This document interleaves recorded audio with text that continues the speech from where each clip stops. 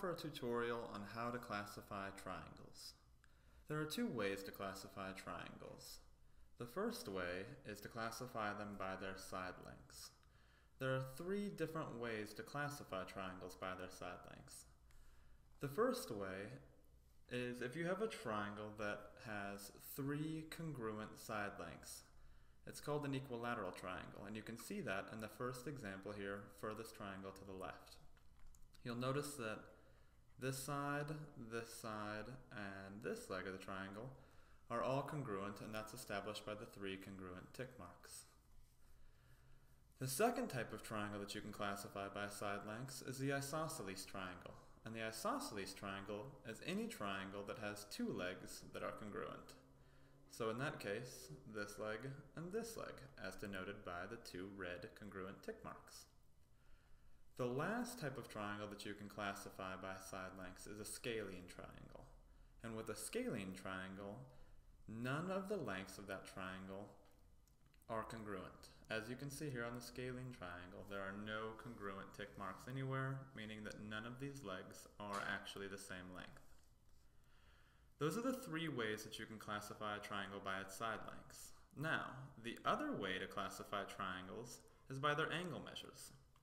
Here we've shown four different triangles, and we're going to classify each one of them by their angle measures.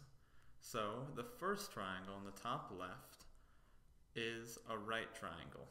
And we call it a right triangle because it has a right angle. So let's write right triangle here. Like we said, it has a right angle, which is an angle equal to 90 degrees. And you can see that here denoted by the red box in the corner. The second type of triangle we're going to talk about is the triangle to the top right here. This type of triangle has three angles that are congruent and acute. Now, if you are a triangle with three angles that are congruent and acute, you are an equiangular triangle. Notice that it's similar to equilateral in the top left of classifying triangles by side lengths. Equi meaning equal, lateral there meaning sides. Here, equiangular just means equal angles. So equiangular triangle. All right.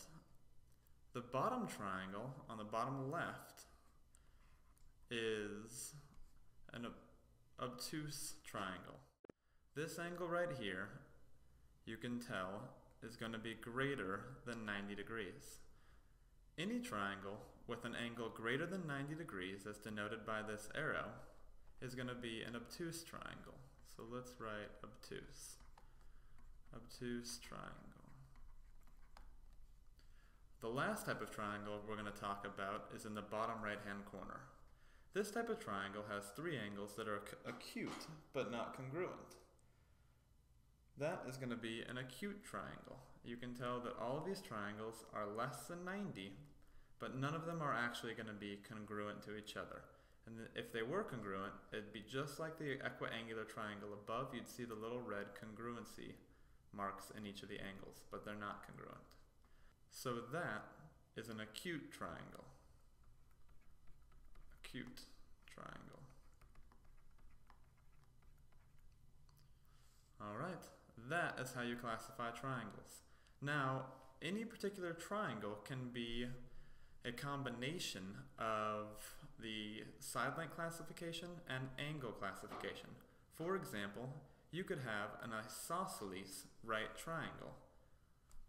You could have an obtuse scalene triangle if you wanted, or you could even have an acute scalene triangle.